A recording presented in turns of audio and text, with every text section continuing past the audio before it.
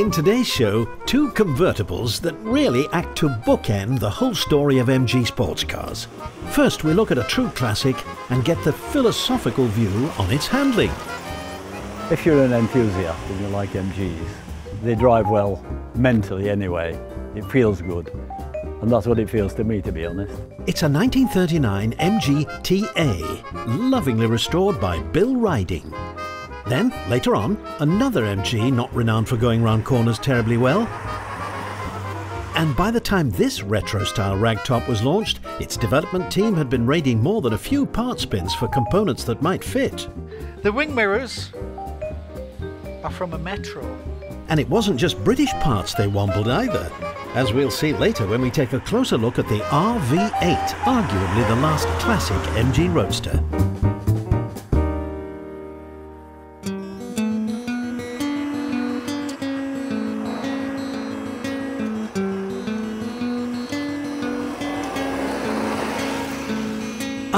What could be more delightful? A classic open-top sports car in the English summertime. And yep, it's raining. Which for less hardy passengers may be a bit of a problem, as putting up the ragtop is a long job. The theory is, if you keep moving forward, only a little rain will fall on you. Anyway, it didn't rain all day, so we had a chance to talk to owner and restorer Bill Riding.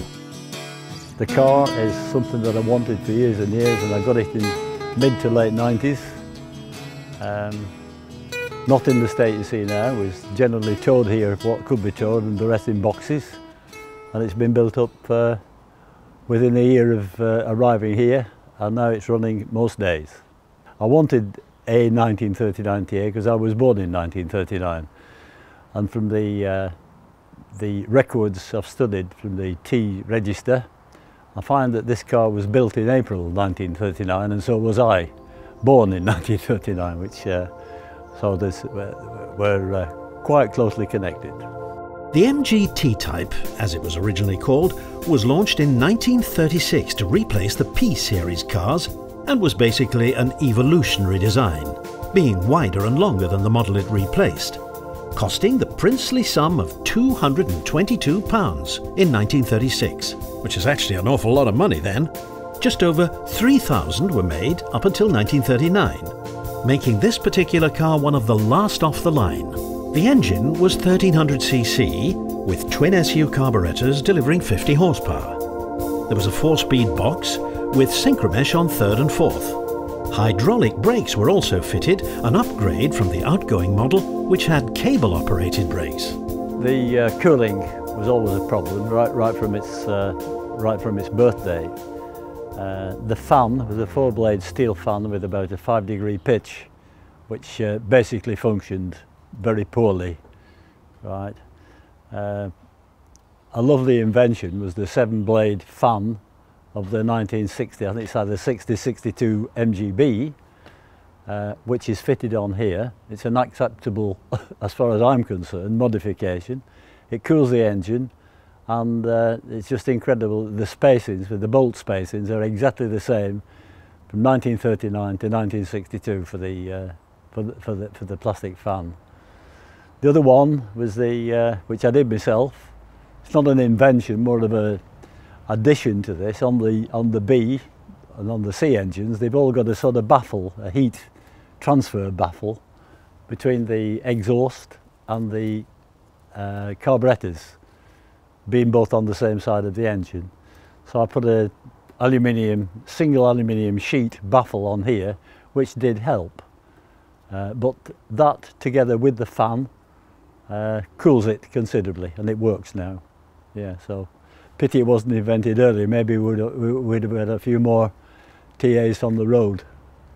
Yeah, basically, it was. I suppose you could describe it as looking at kids' toys from that period, which held together with little metal flaps that bent over and held them together. The manufacturer of this car was pretty similar, which was the technology, I suppose, of the time. I don't think it was built purposely to last for a long period. So what you saw is what you got. And what it said was on the tin, in other words. Well, TAs ran from, I think, 36 to 39. TBs started in 1939 with a short run just before production at Abingdon stopped, and they went on to war products. They made small lightweight tanks.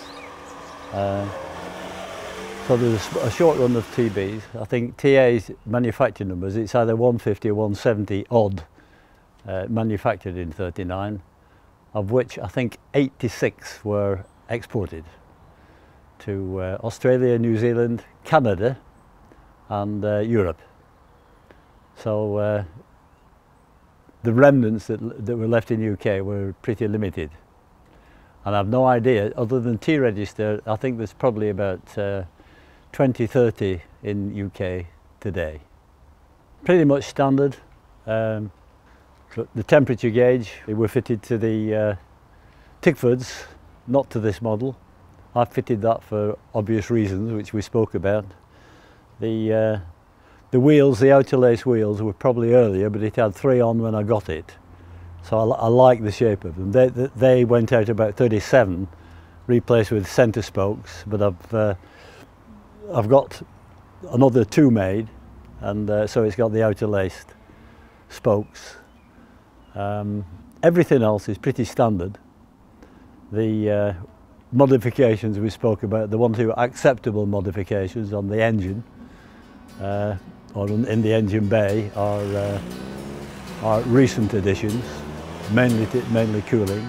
Despite its modest power output, the TA keeps up well with modern traffic, notwithstanding its on-paper figures of 0 to 60 in just over 23 seconds and a top speed of 80 miles per hour.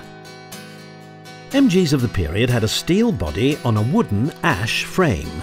At the time, this was the conventional way of building small car bodies, a practice still carried on to this day by Morgan. But as owner Bill says, they probably weren't designed to last 75 years, and this TA has been extensively restored to get it to its current immaculate condition. But it's been more than just a restoration. Bill has loads of spares for it now as well, including a complete engine. Yeah, I've been collecting bits for this for certainly 9 years. I've got everything that I need for it, and it's unfortunately sat in a garage about 1.5 miles from here, waiting to be in a workshop, waiting to be put together and line board. I've been waiting for that for 3.5 years. But it's I'm pushing the guy a little bit more now. Well, the engine on this one, when I got it, the block was cracked. So we're going mid-90s. There was some space age glue, if you will, which is an American product, 2-pack product, and you could buy it for either aluminium, wrought iron, cast iron, whatever. It was a brilliant bonding medium. And I repaired this block. It's been done twice, and it's the second repair is still holding. Basically what it is, it cracks on the fuel side between core plugs, and it was a matter of doing a boilermaker's stitch, as it's called, each end, which is threaded and bolted so that it's held together, and then bonding with a Dremel, cut out the crack area and then put the bonding material in. And for goodness sake, it works.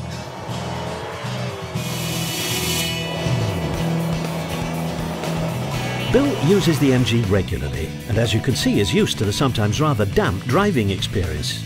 But out and about, the MG is always the centre of attention, something it seems you have to accept when owning a beautiful classic like this. Well, you're going to get stopped a couple of times with people asking what it is and how old it is, and saying how beautiful it is and things like that.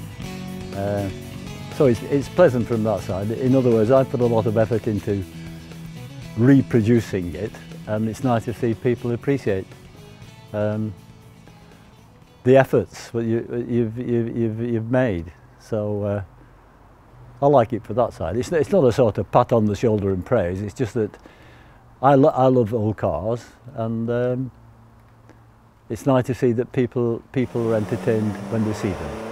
If you're an enthusiast and you like MGs, right, they drive well mentally anyway. It feels good. And that's what it feels to me, to be honest. Yeah, it does drive well. It keeps up with modern traffic, except on motorways, which you avoid like the plague, I guess. Its braking is not modern braking, but it's sufficient. You just drive carefully. It did the guts of 300 miles last weekend, and down to Shropshire, with a long run in between. On the with a 3-day event with a long run on Sunday. I don't mind. I would honestly take it anywhere. I'm pretty confident now, especially with the cooling modification, that it's quite capable of doing these distances.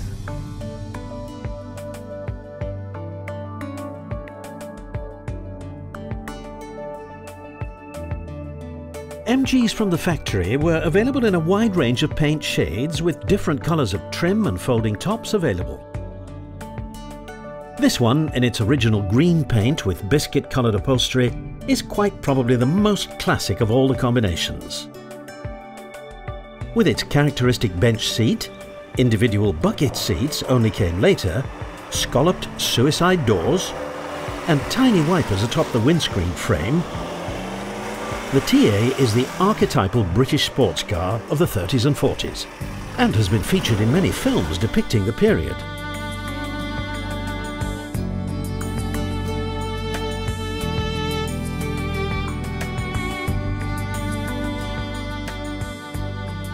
So how did Bill come to be such a fan of MGs? I think I've had in total 8 MGs. First car was 10 shilling something, right, which was a ex-War Department Hillman 4-door, which lasted, I spent so much time on it, refurbishing it, ignoring my father's advice that I should be looking at engine and chassis, right, and carrying on with bodywork and looking for the internal comforts. And it lasted about 6 months before the chassis cracked. So I've remembered, I hope now, words of wisdom from the past. In my life I've had MGs, Minis first and then MGs. Minis up to and included the best Mini I ever had, which was a 1071S, which I used to race up at Longton Car Club at Longridge. And then I went on to MGs, and following MGs in 76 Range Rover. So that's it, three car experience life. And all classic British motors, none of that foreign nonsense for Bill.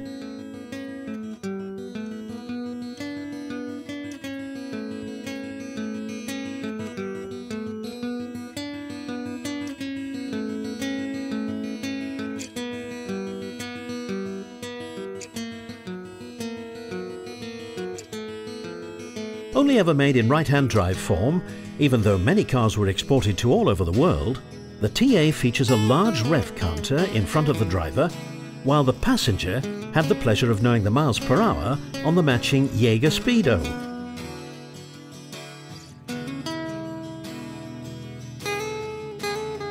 So, what's it like to drive, Bill? How does it make you feel? Well, in just a few words, it just makes me smile. It makes me feel happy. A lot of work into it. There's always ongoing work, right? When it gets its new engine, I'll have a spare engine. And that's it. I think number one, it just makes me smile every time I sit in it or look at it. Yeah. I don't go to bed at night without having a peep in the garage. Sounds crazy, but we're so close. Yeah. Born in the same month of the same year, Bill and his MGTA, man and machine, as kindred spirits.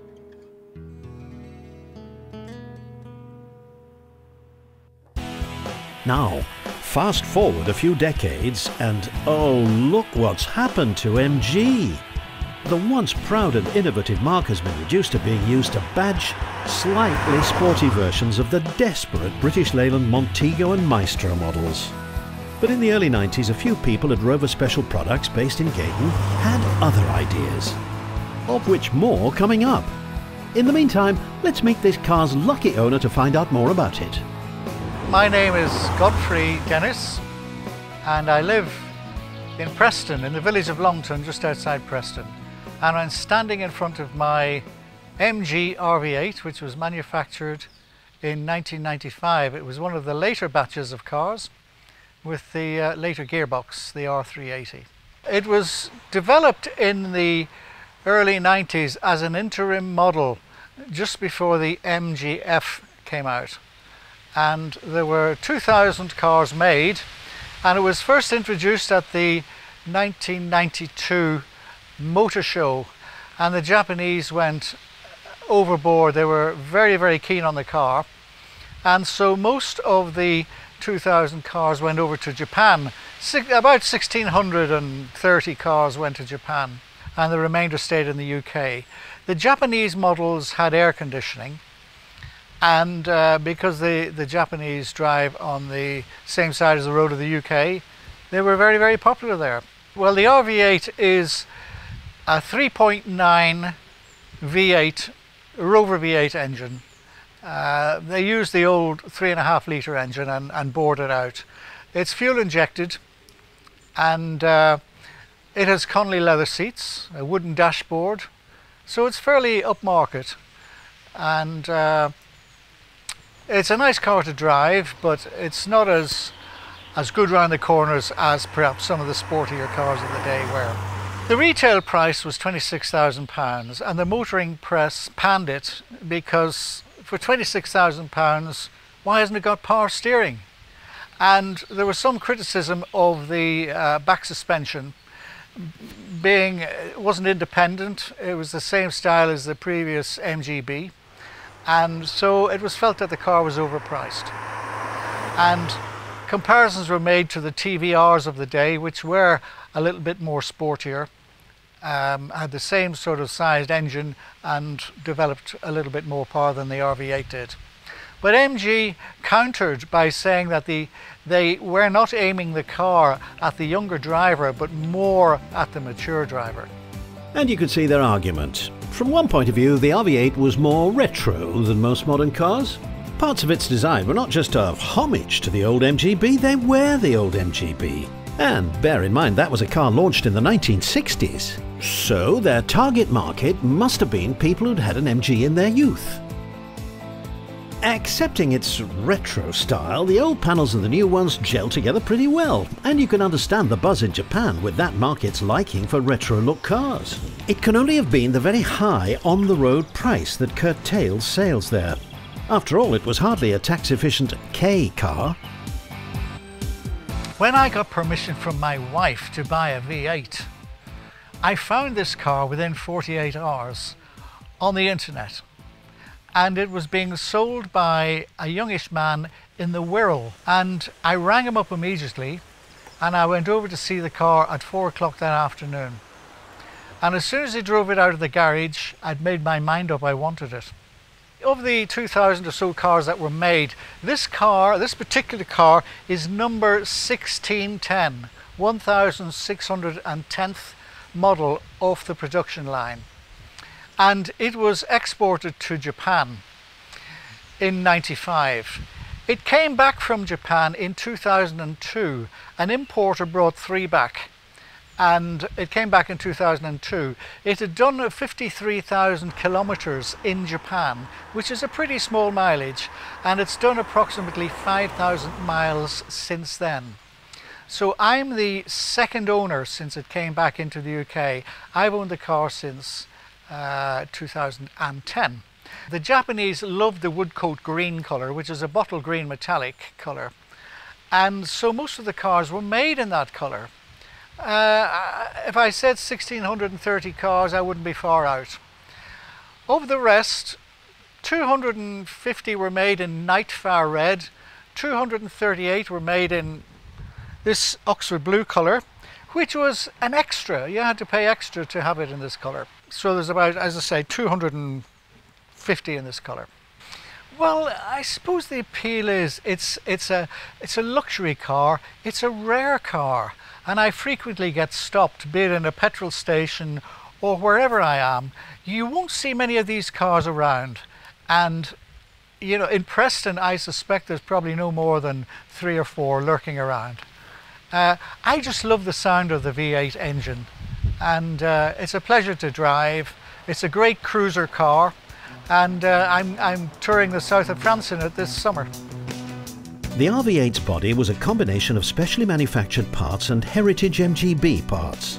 By way of an explanation, for some years previously, some MGB body parts and even complete shells had been remanufactured by British Motor Heritage for enthusiasts to rebuild their rusty classics, hence the availability of these parts. But as we'll go on to see, the specially made panels are now becoming rare, along with some of the specialised running gear.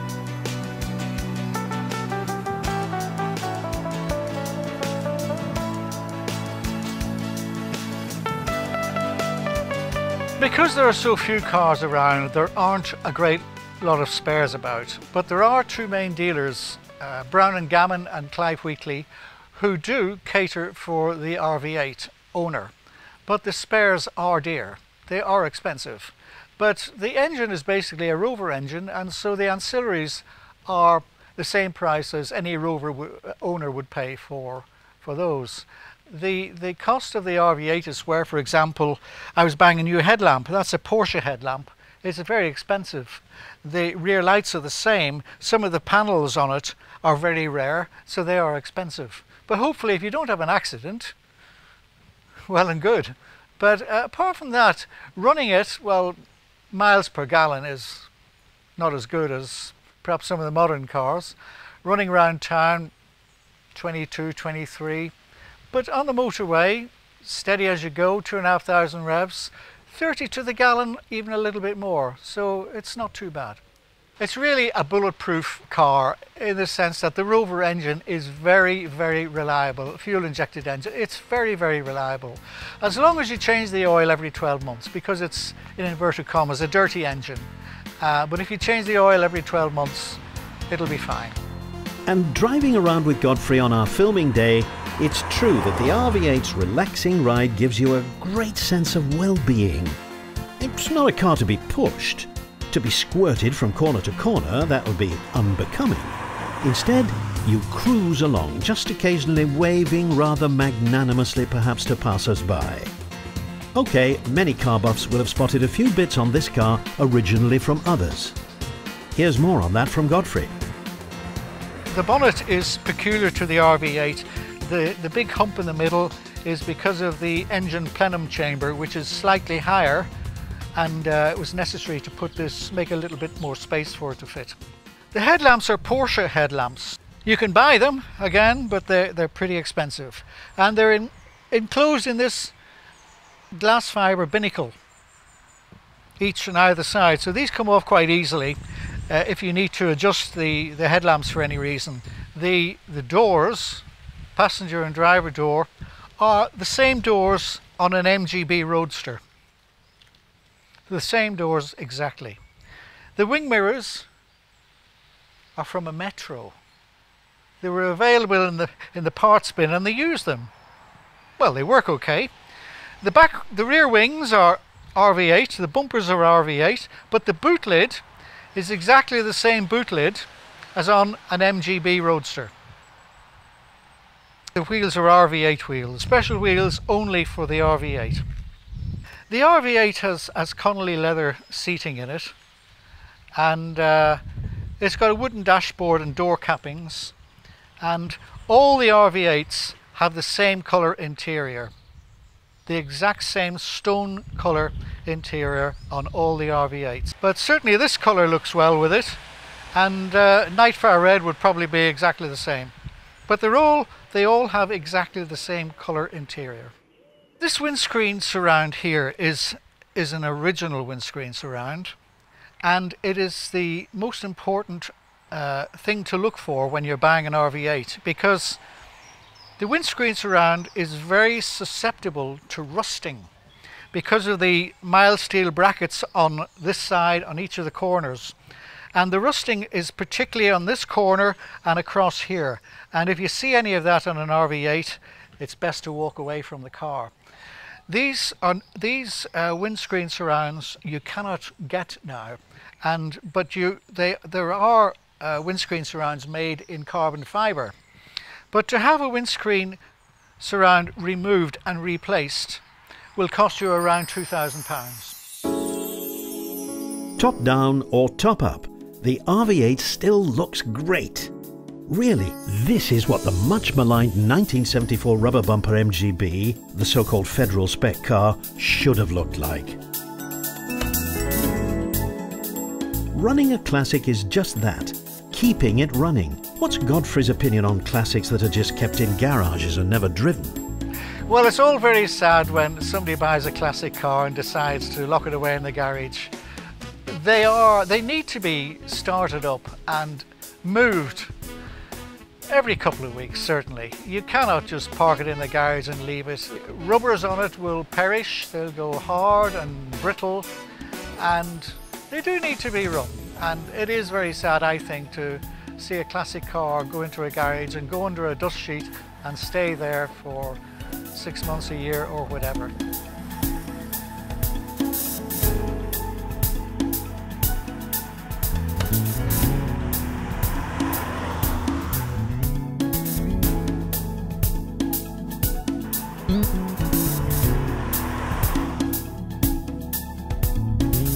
Developed on a shoestring, the RV8 is testament to the enthusiasm of a small group of engineers at Rover Special Projects. Without sufficient funding to develop a whole car, they had to raid not only their own, but other manufacturers' parts bins, rather like TVR had always done. But the result is actually quite pleasing. And just because the door handles or the column stalks came from other less glamorous cars, so what? It's still got that lovely V8 burble. The MGB Roadsters and the GTs and the MGCs are a bit cheaper to buy.